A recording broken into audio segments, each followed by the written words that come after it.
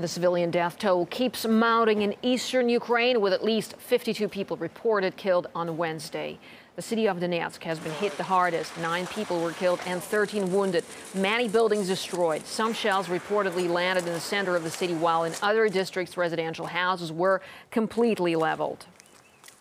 The humanitarian situation in the east keeps deteriorating. The French foreign minister calls it appalling. He's also calling for a ceasefire and delivery of humanitarian aid. Meanwhile, the UN says 415,000 people have become refugees in eastern Ukraine. Maria Finoshna spoke to some of those caught in the fighting. The devastation of wayward shelling.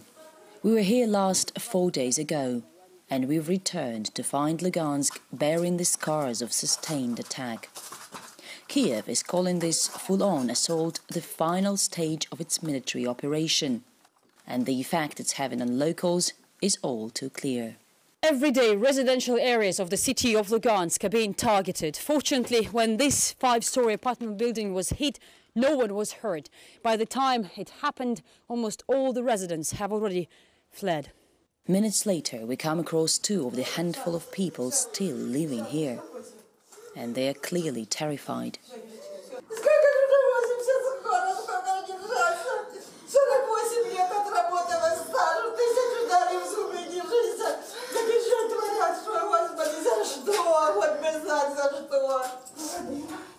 Many of those still here are either elderly or too sick to leave. And like Yelena, they are forced to take shelter in their basements when the shelling begins. А я притулилась вот так к дереву, а он как мимо уха меня, знаете, как пчела, ну как 2 жмеля, вот так. Я думаю, он мне ухо оторвало. Женщины попадали с палочками, а я за ухо, знаете, как хорошая пляуха. Я не поняла, кто меня сдвинул с кресла вот это, как упала, оно бомбит. Я вот это по ногами вот это по четвереньках в залу. This is the scene in Lugansk's central market.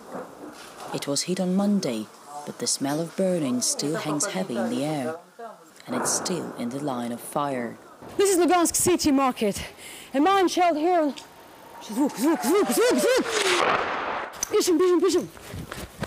We rush to the nearest bomb shelter, another basement. Candles can still be found in the shops, and they've become crucial in a city without electricity. We were just about to start filming our pistol camera when the shell landed just meters away from us. The near-constant bombardment is taking its toll on locals. Victoria tells us she has little choice but to stay. Почему не уезжаете? А некуда. У меня тут все родные, некуда ехать. Thousands of refugees have poured out of Lugansk to escape the recent shelling.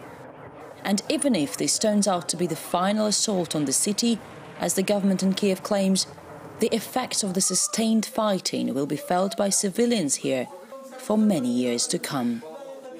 Maria Finoshna, RT, in Lugansk, Ukraine.